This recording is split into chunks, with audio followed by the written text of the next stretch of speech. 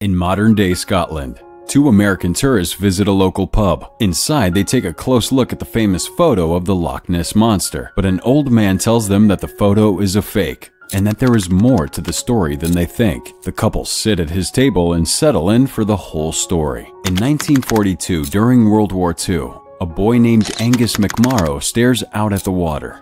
He fantasizes about wading through it, but the fantasies turn into nightmares as the boy imagines drowning. Back in the real world, Angus stays away from the water, collecting shells from the shoreline. He thinks about his father, a sailor in the Royal Navy, who told him that the pool was a strange, enchanted place. Under the water, Angus finds a large, strange-looking egg in the sand and decides to take it home. Angus is found by his mother, Anne, who orders him to come home. Angus and Anne return to their manor house on Loch Ness. Angus rushes off to hide the mysterious egg in his dad's garden shed as his sister, Kirsty, arrives, asking if Angus had fun on the shore.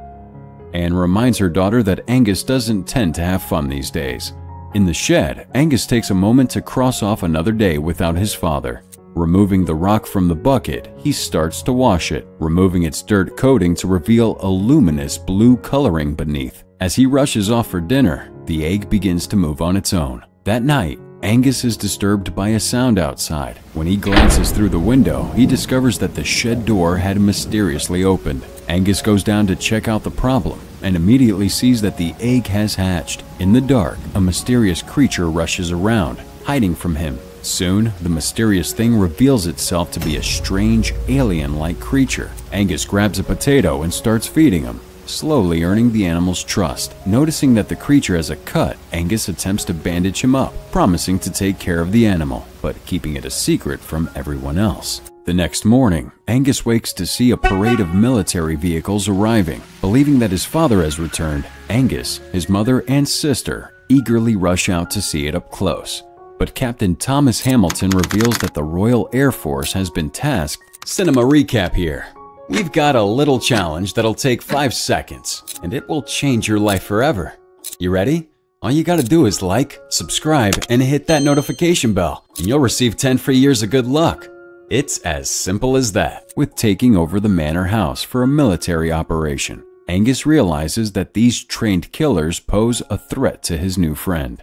As the soldiers set up camp in the house, Captain Hamilton explains that the soldiers are preparing for the threat of German invasion. Angus returns to the shed to find that the creature has ripped the place apart in search of food. Hoping to protect his father's belongings a little longer, Angus goes to get some food for the pet, but the army cook, Sergeant Strunk, refuses to let him get any. Thinking on his feet, Angus grabs the garbage can and drags it to the shed. The creature dives right into the trash can, eating just about everything inside. Angus decides to name the creature Crusoe, after the book Robinson Crusoe.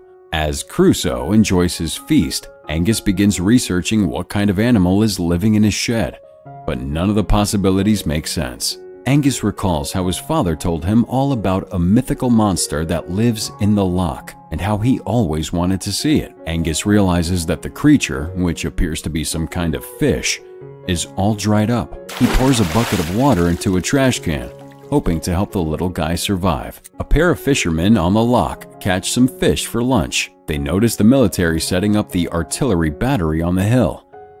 On the hill, Captain Hamilton explains that the officers have been tasked with defending against the threat of German U-boats that have been found roaming in nearby waters. While wandering the grounds, Angus finds one of the troops, Sergeant Walker, holding a dead deer. Once again realizing the threat these guys pose his new friend Crusoe, he runs. Anne enters the shed to find the place in total disarray and mess. She takes a moment to remember her husband, but is interrupted by the arrival of Louis Mowbray, the handyman Anne hired days earlier.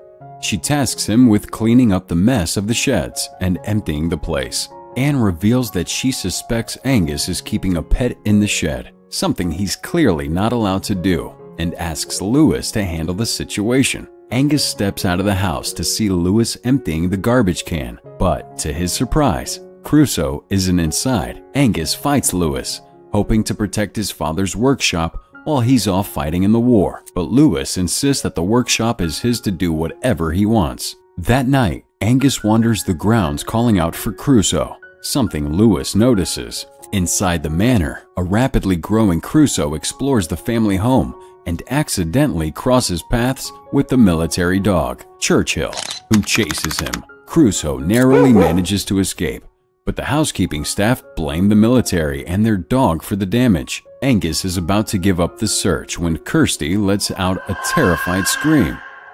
He rushed up to find Crusoe hiding in her filled bathtub. Angus assures his sister that he won't hurt anybody, and he makes her promise not to tell their mother. She reluctantly agrees. Anne asks Lewis to check out the guest bathroom and brings fresh clothes that once belonged to her husband. He politely declines, asking if he will need them when he comes home, but Anne reveals that her husband isn't coming home. His ship was sunk a year ago, and he's been presumed missing ever since. Anne explains to him that Angus is confused, clearly unable to accept his father's possible death.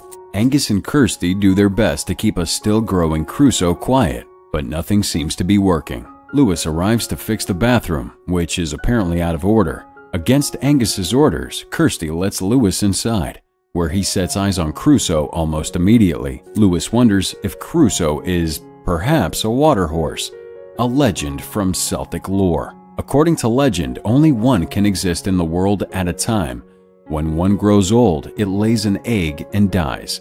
The new egg contains the next water horse. As Anne searches for the children, Angus asks Lewis for help.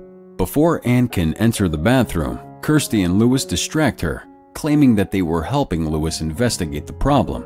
And, thanks to them, they fixed it. Anne's suspicions get the better of her, as she heads into the bathroom regardless. Inexplicably, they find that the bathtub is empty, and the water horse has vanished. Lewis helps to deceive and mislead Anne, having hidden the water horse in the toilet. Suspicious but believing the ruse, Anne leaves the bathroom. On the way down to the ground floor, Anne bumps into Captain Hamilton, who invites Anne to a meal he's organizing as a token of gratitude. She happily agrees. Lewis advises Angus to get the water horse out of the house and into the lock, the best place for him. But Angus desperately refuses, believing that the best place for Crusoe is to be with him. On the night of the meal, Anne goes through her wardrobe, finding one of the classy dresses she hasn't worn in a while. In the bathroom, Angus feeds the water horse tinned fish. Kirsty interrupts, telling him to come and see what's happening downstairs. But on the way out, Angus's makeshift sign prevents the door from closing. The water horse, scrambling to get the fish, falls out of the bathtub. In the kitchen, the military and the house staff dance together, but Churchill the dog can smell something strange and darts off to the source of it. When Angus and Kirsty walks in on them just moments, Angus realizes that the dog is missing. Upstairs, the water horse wanders the hallways only to come face to face with Churchill. No longer on a leash, Churchill chases the water horse over the house, leading to much destruction throughout. Reaching the hunting room, Crusoe is horrified to find himself surrounded by stuffed, mounted, and dead animals everywhere. Angus and Kirsty follow the sound of smashing and crashing. During the military meal, Captain Hamilton and Anne hear the loud crashing noises throughout the house. Eventually, the chase breaks into the rigged banquet hall, with Churchill recklessly running across the table, leaving a massive mess behind. Crusoe manages to escape without being seen. Lewis apologizes to Anne and the military, explaining that he was trying to catch the dog. Unimpressed, Captain Hamilton expresses his unhappiness, but Lewis refuses to take orders from him. Anne orders him to take Angus to his room, something he agrees to do. Outside, Crusoe poses as a statue, a disguise that successfully fools the dog. When he finds a pond full of fish, Crusoe dives in and starts eating. Searching for Angus, Lewis intercepts him, promising to find the water horse if he goes back to his room. Reluctantly, Lewis does what he's told. As morning breaks, Lewis finds Crusoe, now much bigger, in the pond. He brings Angus down to take a look. Lewis and Angus drive to the lock, sending the water horse back to its natural home. Captain Hamilton waits for Lewis in the shed, ordering the handyman to stay away from Angus. In Hamilton's eyes, Lewis is a bad influence. While out on the water, two fishermen accidentally hook the water horse and find their tiny fishing boat being dragged along behind. Reluctantly, the fishermen cut the line to save their boat. Taking Angus under his wing, Captain Hamilton pledges to turn him into a disciplined soldier. After days of training, Angus breaks free and escapes from his oppressive military life. He returns to the lake to find a now fully grown Crusoe, who's happy to see him. Crusoe gets Angus to ride on his back, despite the boy's fear of the water. After a little swimming, the water horse begins to dive, against Angus's wishes. But over time, Angus comes to enjoy himself, overcoming his fear of the water in the process. When they return to the surface, Angus notices a strange metal net being set up, clearly a trap for submarines attempting to enter the lake. While out for a walk, Churchill the dog breaks free of his military master and goes in search of the water horse. Angus convinces Crusoe to hide right as Strunk arrives, but it's too late. Sergeant Strunk sees the creature as it descends below the surface. Angus tells Lewis and Kirsty about Crusoe, and thanks Lewis for making Angus laugh. Captain Hamilton, watching their conversation, is dismayed to hear that Lewis is clean, a good man with an unblemished war record. He's a hero. In the pub, the fishermen eagerly tell the others about the mysterious sea beast they saw. The locals suggest that this news could bring tourists flocking to the area. The next day, the fishermen arrive at the loch with a camera, preparing to get a photo of the creature in hopes of getting rich. Meanwhile, Captain Hamilton takes Anne and the children to see what they're doing at the loch. Hamilton reveals that the military is about to practice firing cannons into the loch. Angus tells his mother about the creature in the loch, but she doesn't believe him. Kirsty backs him up, but it's no good. The cannons are fired into the loch, many of them almost hitting Crusoe. Angus tries to interrupt the firing, angering Hamilton. After telling Anne that her son needs discipline, the family are sent home.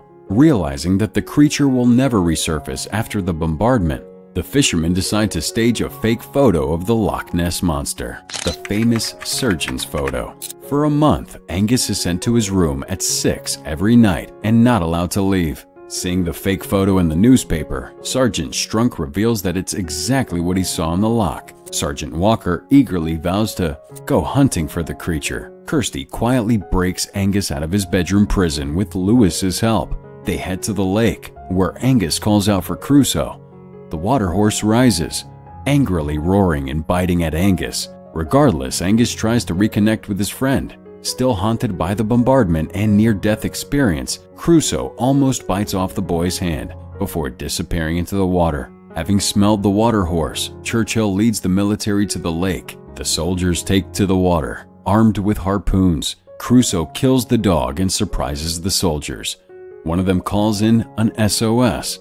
Crusoe blindsides the soldiers, capsizing the boat. Hamilton apologizes to Anne, but is interrupted by the SOS call. Believing that the Germans are attacking, Hamilton orders Anne and the kids to go into the basement. Discovering that Angus is at the loch, Anne prepares to get him against Hamilton's orders. At the loch, Crusoe terrorizes and almost kills the soldiers as Angus tries to put an end to the carnage, wading into the water. But Angus slips on a rock, sliding under the water and falling unconscious. Crusoe dives under, grabbing him and saving his life. On the shore, Lewis tries to wake him up. Hamilton drives Anne to the loch, ordering his men to fire at will if they see anything moving in the loch. While he's unconscious, Angus recalls his final interaction with his father, in which he was asked to be strong and sure. Angus gasps to life, happy to see his old friend again, and much less aggressive. The water horse disappears into the water as Anne and Hamilton arrive. Angus and the soldiers attempt to explain everything that happened, but it's clear nobody believes them. Anne accuses Lewis of putting nonsense into the heads of her children, insisting there are no monsters or magic, just war and death. Anne turns to see the giant creature, proving her very wrong. Angus insists that the water horse is peaceful, but the moment is broken by another cannon being fired. Angus tries to save Crusoe, jumping on the water horse's back and hoping they don't shoot at him.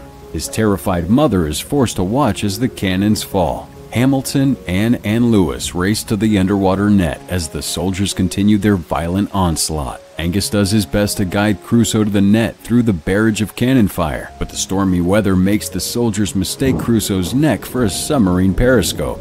Angus realizes they have to go underwater, and the pair just about make it to the net. Still believing that it's a German U-boat, the soldiers begin raising the nets to capture the target. Angus and Crusoe come to a stop at the nets. Hamilton, Anne, and Lewis arrive, encouraging Angus to let his friend go. Reluctantly, Angus lets go of the best friend he ever had and returns to his family. Crusoe dives beneath the water and triumphantly jumps to the net, bringing the military equipment down in the process. Crusoe disappears into the distance. The next day, Anne and Crusoe watch the sun rise over the loch. Angus finally comes to terms with the fact that his father isn't coming home, and the group reunite to see the water horse swimming off to freedom. The water horse lets out a final roar and dives under the water for the final time.